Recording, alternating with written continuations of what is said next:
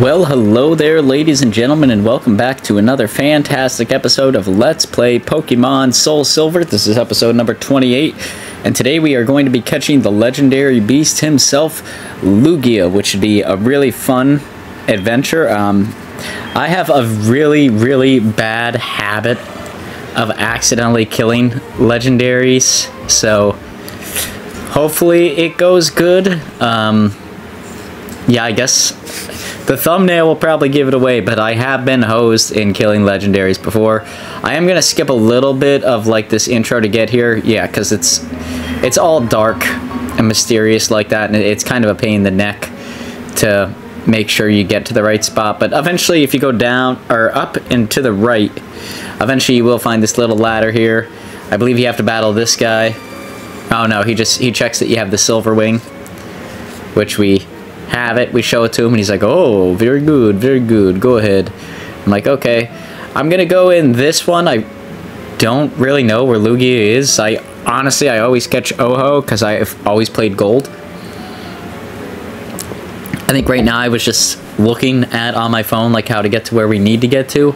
Obviously Lugia is gonna be down there, so we have to go down some stairs and make our way downtown, as always, like I always say. And we got the pup here. She is enjoying the Let's Play as well today. Do you have anything to contribute, puppy dog? She says no, she just hopes that you're all having a snazzy week out there. And you can see here, I mentioned this in the previous video, I did take some time to grind. So all my Pokemon are a little bit higher level. They're all here at like the late 30s, which is good. That's right where I want them at this section of the game, if I'm going to be honest. Going into the Elite Four, I'd like to see them all in the mid 40s, like 40 to 45, somewhere in that range would be really good. If we could get them a little bit higher, that would be terrific, but I think we'll be just fine mid 40s going through the Elite Four. I don't think it's going to be any sort of a problem on our end to do that. Yeah, it shouldn't take much effort to pull that off. But here we go, we got the Camino girls. I don't know. Camino is a planet in Star Wars. I'm pretty sure that's where the Wookiees live. So I'm gonna go with Kimono girls. That sounds more par for the course than Camino. No, Camino is where they build the clones in Star Wars, I believe. Is it Kashyyyk? Is that where that's where the Wookiees live? Maybe? I don't know. Really testing my Star Wars logic today. I actually know quite a bit, but oh well. I like Star Wars. Who cares? We got some cool song and dance going on. That's just the song that I associate with legendaries in this. I don't think that's the song actually playing, but here he comes. Dum dum da dum da dum da dum dum dum da dum da dum dum dum. He's not Bowser, but here he comes out of the water. The stud in all his glory. Wow, this the screen does not do him any favors. We'll do something like that for the actual Let's Play thumbnail, I'm sure. Maybe like right there. He looks pretty cool. I don't know. It's kind of cool to get our character in with it too. So I'm sure we'll figure out something that works here and we'll make that the thumbnail. Shouldn't be too hard. But there we go. She's like, can you catch him? And like I said, we already used the Master Ball. So that is kind of depressing. Yeah, I used the Master Ball to catch Raikou, which wasn't shown in the Let's Play, unfortunately. As I stated last episode, it got cut because I didn't hit the save button when I was recording, which sucks because there was like 2 hours of filmed content and I was just gonna put that into 10 minutes and that was gonna be Tuesday's episode because there was a bunch of grinding and catching Lavatar and things like that, which we can't have in our party right now because we need Whirlpool to get here. But regardless, here we go.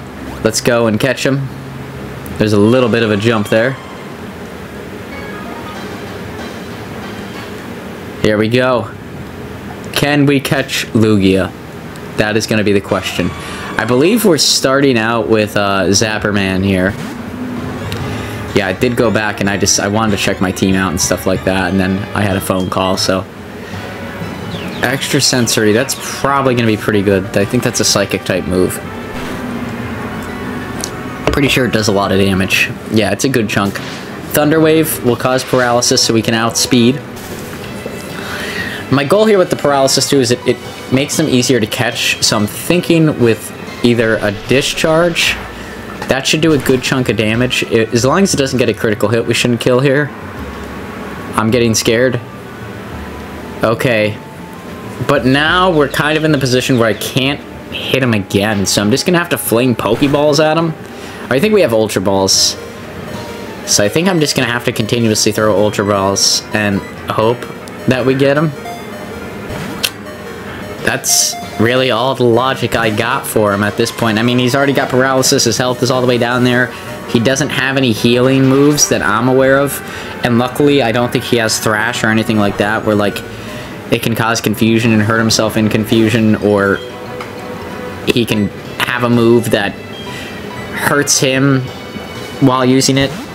So, I think we should be safe as long as our Pokemon here can stay alive. The good news here for Shadow is that Shadow has a lot of defensive, like, Shadow's a defensive wall in a way, so he should be able to tank like 3 good hits here, hopefully. We are under-leveled, so, and a Hydro Pump is going to be super effective. But it's going to have his special attack, so he's going to do more damage. But yeah, still, we look like we're in good shape for 3 attacks there.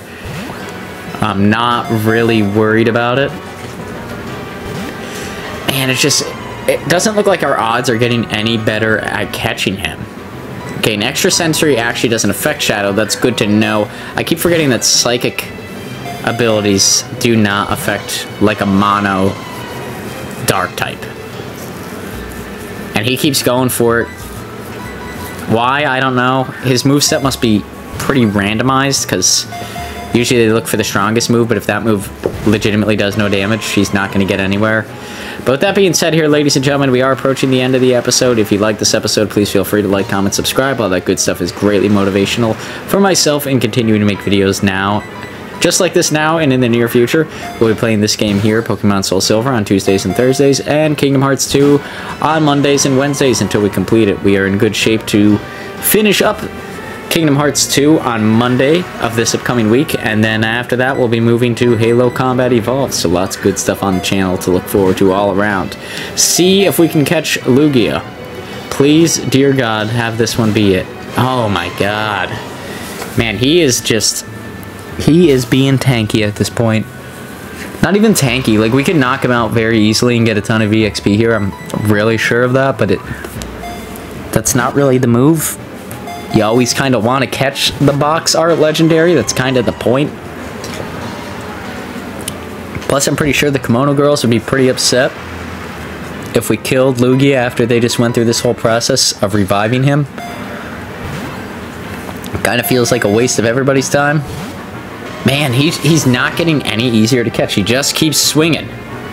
I gotta give him credit for that. That's pretty cool, but like, it's cool when you have a Pokemon that's this powerful and just keeps coming at you time and time again, but it can also be a real headache, which is what it's turning out to be in this case. Like, it is just not fun to deal with. Another Hydro Pump, and we did have Rain Dance on there. Oh yeah, wait. Our health is in shambles. We're gonna die. We still have 4 more Pokemon. I think I'm gonna switch into Gyarados here. That seems like a good move. Can we catch Lugia, man? It would be really nice too. We only have a minute left in the episode, so obviously we either catch him or something happens here. I'll leave it up to the imagination. And he's out. God damn it. Man, it never gets any easier to catch these legendaries. You have to have a strong team in order to even walk in here, because otherwise they're either going to wipe the floor with you, or you stand like a 0% chance of catching them. Because they'll either kill all your Pokemon, or you'll end up having to kill it. Those are your 2 options. There we go. We caught Lugia. There we go. So we got Lugia and Raikou. We made contact with Entei, and I'm pretty sure there's a glitch in the system that once we make contact with him, we won't be able to anymore. And I think we have a guaranteed encounter with Suicune in this version, if I remember correctly. So we'll at least have 2 of the legendary dogs and Lugia. But with that being said, I hope you all enjoyed this episode, and I hope you all are having a snazzy week. We'll see y'all here on the next one, where we should be taking on some pre-Elite Four stuff. Peace out, Girl Scout.